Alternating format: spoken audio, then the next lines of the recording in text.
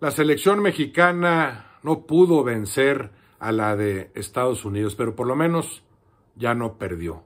No ligó la cuarta derrota consecutiva. Después de aquellas 3 sufridas en canchas estadounidenses, se sabía que la historia podía y debía ser muy distinta en la cancha del Estadio Azteca. Se esperaba que el equipo mexicano se impusiera, hiciera valer esa condición de local y el peso de algunas de sus individualidades, pero el asunto terminó en empate, un empate que a ambas escuadras las acerca a Qatar. Canadá estará en Qatar indudablemente y lo estarán muy probablemente también las escuadras de Estados Unidos y de México. Eso no podía ni siquiera cuestionarse, era muy leve el riesgo de quedar fuera o de caer al cuarto lugar. Se mantendrán en los 3 primeros lugares, 2 y 3 seguirán peleándolo en el tramo final mexicanos y estadounidenses. Mejor o más accesible el calendario de México en la parte final, visitar a Honduras, recibir El Salvador, equipos ya eliminados, mucho más complicado el camino de los estadounidenses, pero también sabían que por lo que representaba visitar al equipo mexicano, el empate era bueno. Ambos se acercan a Qatar.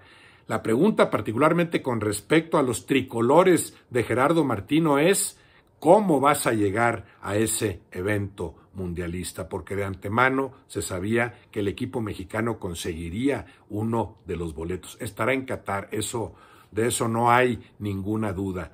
Pero de antemano se sabía también que el compromiso no era nada más ir a Qatar por asistir, sino llegar a ese magno certamen futbolístico con buenas aspiraciones, con las necesarias herramientas como para aspirar a realizar allá un papel sobresaliente. Y en ese sentido es mucho lo que tiene que avanzar el equipo mexicano en estos poco menos de 8 meses que le quedan. Tiene que Martino rescatar la mejor versión de cada uno de sus futbolistas y a los que no rescate, suplirlos debidamente, sobre todo los que juegan en las grandes ligas o en algunas ligas europeas. El compromiso primordial tiene que ser rendir con la selección mexicana al mismo nivel que manifiestas allá. Y en la mayoría de los casos han quedado a deber en ese sentido. Y el compromiso de Martino también es ese. ¿Cómo recupero la mejor versión de cada uno de mis jugadores? Tiene mucho que ver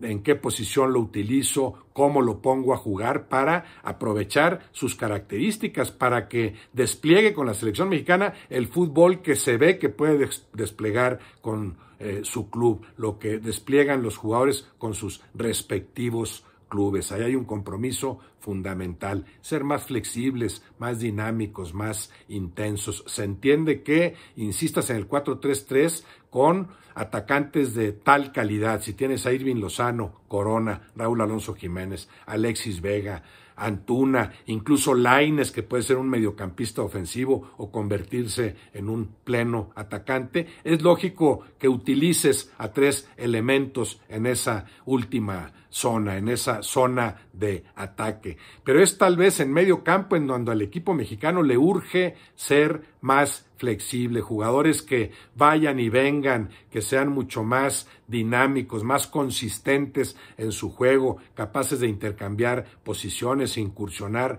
por cualquier lado, ayudar en labores defensivas. También hay mucho que hacer en cuanto a la solidez del aparato defensivo del equipo mexicano. Hay 8 meses que Martino tiene que aprovechar, capitalizar al máximo si es que pretende ir a Qatar en noviembre con más o menos aceptables expectativas de éxito.